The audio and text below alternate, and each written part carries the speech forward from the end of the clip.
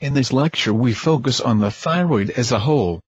Although in the everyday practice we focus on the nodular goiter, we try to demonstrate that the description and analysis of the thyroid is not superfluous. The differentiation of discrete echo abnormalities, first of all hypoechogenic areas, lesions and nodules, is the essential of thyroid ultrasound. We give some viewpoints to the differential diagnostics of these lesions.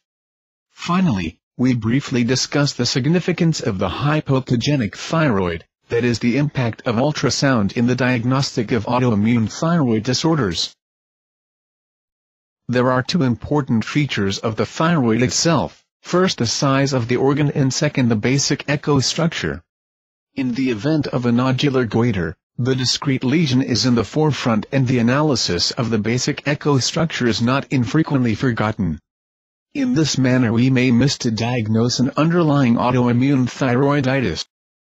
Although a qualitative description of the thyroid size shares no negative consequences in most cases, that is in normal or decreased thyroids, it is advisable to give the 3 diameters even in this situation. Not only because of propriety but it has relevance in quality control, may decrease the failure rate, and it may have relevance for the future if later in the course the thyroid becomes diseased. There are several clinical situations where the determination of the thyroid volume is essential. If the thyroid is composed of multiple nodules, it is very hard or even impossible to measure the diameters of single nodules. To measure the 3 diameters of a single nodule is not only not reproducible but has significantly less impact on the fate of the patient. Our decision to indicate surgery or to suggest follow-up is determined by the degree of thyroid enlargement caused by the numerous lesions.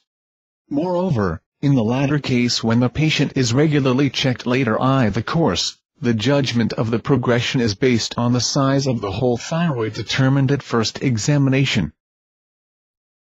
Let's see an example. This thyroid is composed of multiple nodules. It is very hard to decide where are the borders of one or another nodule. These 4 images represent 4 different sections of this highly enlarged thyroid, but if we move the transducer and alters the angle, new lesions will appear. In such thyroids it is hard to imagine to give correct and reproducible measures of single nodules. On the other hand, we can give the diameters of the whole lobe, which may serve either of the decision about surgery or the basis of a subsequent follow-up investigation. The thyroid increases with age and body mass. The diagnosis of a diffuse goiter can be made exclusively on volume determination of children. The horizontal view and the longitudinal views of the thyroid are presented in 2 children. Although the younger children has a larger thyroid, it is impossible to decide whether the thyroids are normal or increased. The 50 and 95 percentiles are given in this figure. The age volume curve has relevance in epidemiological studies but has only limited relevance in the differential diagnosis of a given patient. Let's compare the previously demonstrated cases to the age volume curve. The girl with the larger thyroid marked with red seems to harbor a diffuse goiter because the volume is above the 95 percentile. However, if we compare the size of the thyroid to the body surface, the situation changes. The larger thyroid proved to be normal while the smaller mark with blue did abnormally increased. The diagnosis of diffuse goiter should be based on body surface volume curve and not on the age volume curve in children. As regards the calculation, we refer to the publication of the WHO. Although it requires additional time, we have to calculate the body surface area in each child in order to determine the presence or absence of thyroid enlargement. The determination of the volume of the whole thyroid has relevance even in solitary nodules. We have to be aware that the indication of surgery is in fact not the size of a single nodule but the size of the lobe containing nodule or nodules. Both patients presented one dominant nodule. The size of the nodule was significantly larger in the left patient, however as regards the size of the thyroid, the situation was the opposite. The left patient did not require surgery while the indication of surgery is clear in right patient. Brun has described the thyroid as a spheroid. The calculation of this conformation is given. The difference between the exact measure and that described in the formula with bold letters is less than 5%, far beyond the intra-observer variation of volume determination, which is at least 25%. While the horizontal diameter of a thyroid lobe rarely exceeds even the length of the smallest probe used for the thyroid, the longitudinal diameter frequently exceeds that of the length of the largest probe. In order to measure the longest diameter of a nodule or a lobe exceeding the field of vision, we have to find an anatomical intrathyroidal structure. In the left patient, it might be the small hypoechogenic lesion marked with white arrow or the solid part of the large cystic nodule marked with yellow. We have moved the transducer slowly downward until the lowest part of the thyroid comes into sight. By combining the two diameters we get the longest diameter of the lobe.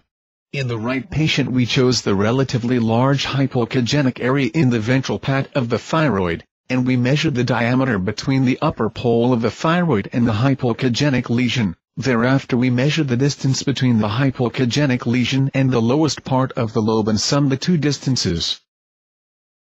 The echo structure of a thyroid lobe may be normal or hypoechogenic.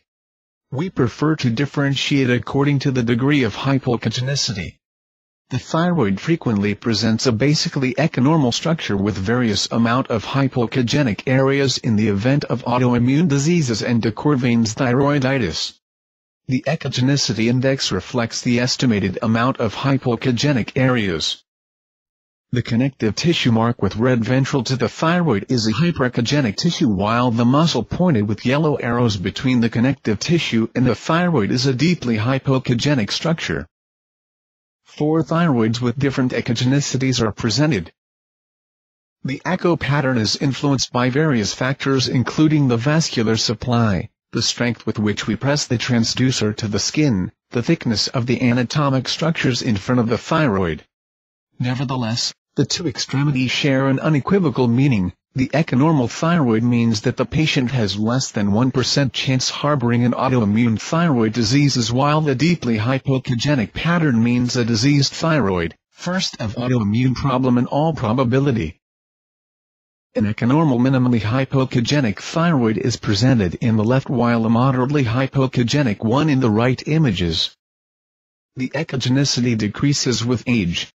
Such a hypoechogenic thyroid presented left, in a young patient would be almost diagnostic for an autoimmune thyroiditis, while more than 50% of healthy thyroids in men over 70 years are minimally or moderately hypoechogenic.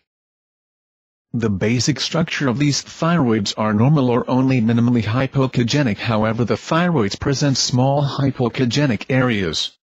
These are characteristic presentations of an autoimmune thyroiditis. The echogenicity index has relevance in echonormal thyroids presenting discrete hypoechogenic areas. 4 examples are given in the table. The echogenicity index closely correlates with the activity of the underlying autoimmune process. The change is the degree of hypoechogenicity may serve as a diagnostic tool in the event of Graves' disease and has a similar significance as its AB test. The echogenicity index correlates with the clinical presentation of de Quervain's thyroiditis. At first visit the complaints were localized to the right lobe while the left thyroid was only tender. As in most cases of granulomatous thyroiditis, later in the course the initially not or less affected lobe became painful while the complaints have been resolved in the firstly affected lobe. Corresponding to this course, the hypoechogenic areas have decreased in the right while increased in the left thyroid. Hypoechogenicity is the ultrasound presentation of Hashimoto's thyroiditis and Graves' disease. The former presents in more than 90% of cases discrete hypoechogenic areas. The differential diagnostic of hypoechogenic discrete lesions is one of the greatest tasks in thyroid ultrasound. A distinct lecture focuses on this problem. We present here several examples. First, a relatively simple task. The thyroid is echonormal with many hypoechogenic areas of various sizes. The echogenicity index was around 30%. We found no suspicious lesions. The hypoechogenic area in question was located in the ventrolateral part of the left thyroid. None of the hypoechogenic areas fit nodule. These were in fact more active foci of lymphocytic thyroiditis. First, the left case. There is a hypoechogenic lesion in the central part of the lobe. The thyroid contains much smaller hypoechogenic areas which decreases but by no way excludes the possibility of being the large lesion a nodule in a pathological sense. The lesion presented in the right images contained small hyperechogenic punctate granules resembling microcalcifications. The presence of other, similarly hypoechogenic areas in the dorsal part of the thyroid decreases the chance that the larger lesion would be a nodule in a pathological sense, but this possibility cannot be excluded.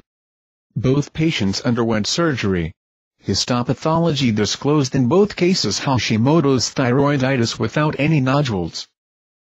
The right thyroid presented the so-called micronodular form of Hashimoto's thyroiditis, while there were two larger hypoechogenic, nodule-like lesions in the lower dorsal part.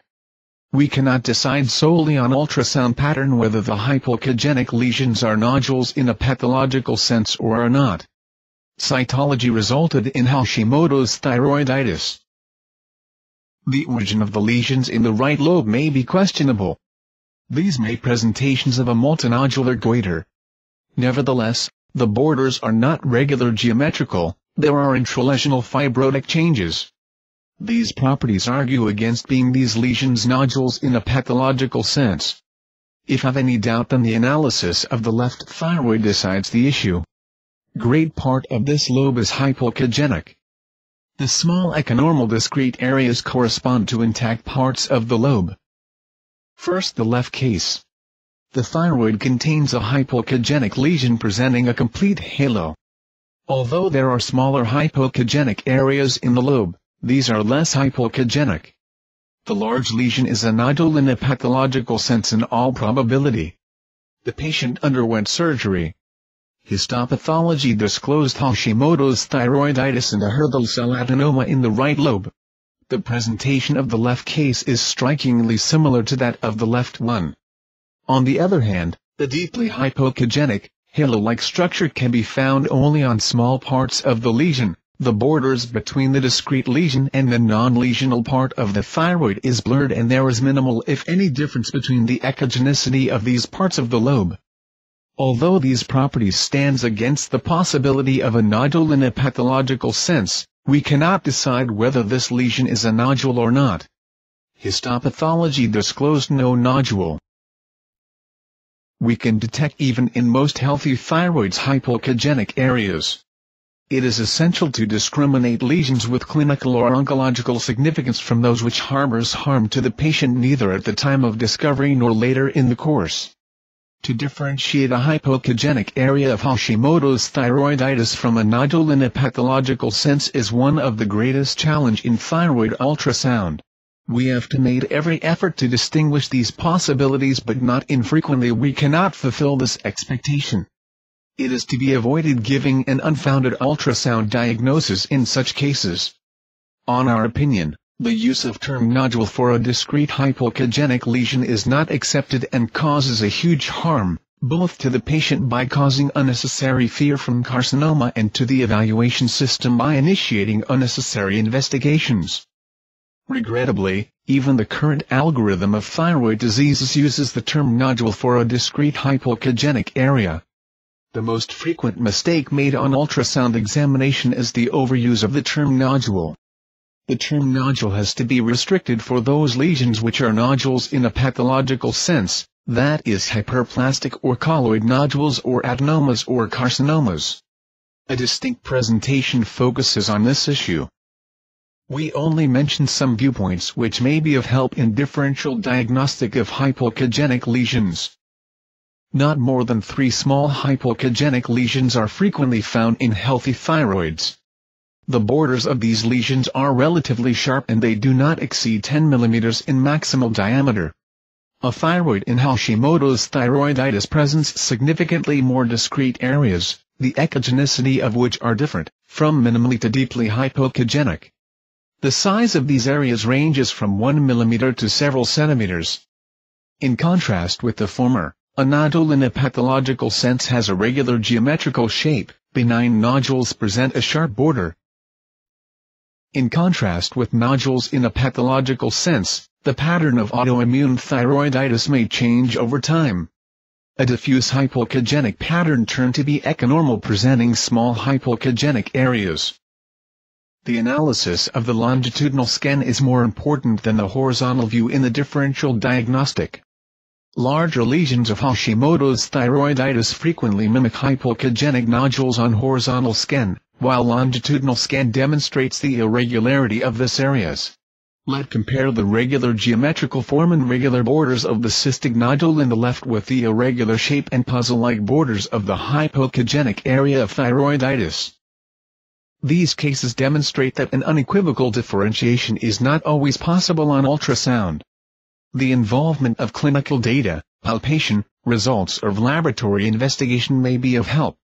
In doubtful cases, aspiration cytology is mandatory. Focusing exclusively on discrete nodules and overlooking the basic pattern of the thyroid during an ultrasound examination divests the patient and the clinician of very important information. The basic pattern of the thyroid has huge impact in the evaluation of a thyroid patient. We only briefly discuss here this topic, presenting a few examples. We meet in every consulting hours patients who present only one sign of thyroid diseases. The patient presents neither a nodule on ultrasound nor any biochemical abnormalities but does a hypoechogenic pattern. If we overlook this hypoechogenicity, we state that the thyroid is healthy and hinder the detection of a hypothyroidism in time developing later in the course. Let's compare the fate of these two young women. Although the possibility of Hashimoto's thyroiditis was raised on first ultrasound reports, the anti-TPO levels were normal. The therapist of the left patient suggested TSH determination in every 2 years and in the event of pregnancy at once. The patient made a TSH test at the very early pregnancy and a hypothyroidism was detected. She delivered a healthy child. The right patient had a worse outcome. She was told to have a healthy thyroid because anti-TPO was normal. Therefore she did not check her thyroid function. She aborted twice in the next 14 months, in the 8th and 10th weeks of pregnancy. We met her 2 days before the second stillbirths when TSH test was performed and resulted in 9 MIU/L naturally. It is not sure that the hypothyroidism was liable for the 2 abortions, but this is a very likely explanation. The degree of hypoechogenicity and the vascularization may serve as a prognostic factor under 2 circumstances. In the event of a postpartum thyroiditis, the likelihood of permanent hypothyroidism is significantly greater if the thyroid is hypoechogenic compared with echonormal pattern on ultrasound. The histories of these patients demonstrated the prognostic value of vascularization in postpartum hyperthyroid states. The thyroid was deeply hypoechogenic and presented increased vascularization in the left patient who had developed a permanent hypothyroidism. On the other hand, the thyroid of the right patient was echonormal with an echogenicity index of 15% and a normal vascularization. Her thyroid function returned to normal level later in the course. The other example is Graves' disease. More hypoechogenic the thyroid and more the vascularization at the time of discontinuation of thyrostatic therapy, greater the risk of a subsequent recurrence, as is illustrated in these 2 examples. These ultrasound properties have similar relevance as a TSAB test. The vascularization of the thyroid may be of help in the differential diagnostic of hyperthyroid states, that is in postpartum hyperthyroidism, and in the differentiation of Graves' diseases from the so-called hashitoxicosis. A normal or increased vascularization can be observed in both opportunities. However, a decreased vascularization is a very strong argument against the possibility of overproduction and favors the destruction as the cause for elevated thyroid hormone levels. The left patient with less than the average vascularization became spontaneously hypothyroid months after the initial examination performed in hyperthyroid state. On the other hand, the right patient presented an increased vascularization. Despite treated with thyrostatics, the hyperthyroidism recurred later in the course.